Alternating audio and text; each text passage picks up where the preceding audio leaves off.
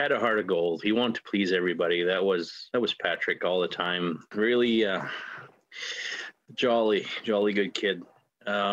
Always happy, always wanted to make people laugh. Patrick Poitras is being remembered as a hard worker, a good person that was always there to help his loved ones during the good times and the bad. The 25-year-old from New Brunswick is presumed dead after the bulldozer he was driving broke through the ice at an inactive tailings pond at Suncor's Base Plant mine north of Fort McMurray Wednesday. Working a few months out there, coming back home for a month or two and going back out. So it's the last 5 or 6 years, I think he was on that kind of schedule. His uncle, the family spokesperson, tells City News his body has yet to be recovered. A spokesperson for Suncor tells City News it happened around 3 p.m. Wednesday.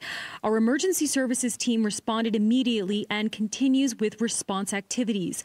Supporting the safety and well-being of our people remains our #1 priority, and we have activated critical incident stress debriefing resources. Poitras was an employee of Christina River Construction.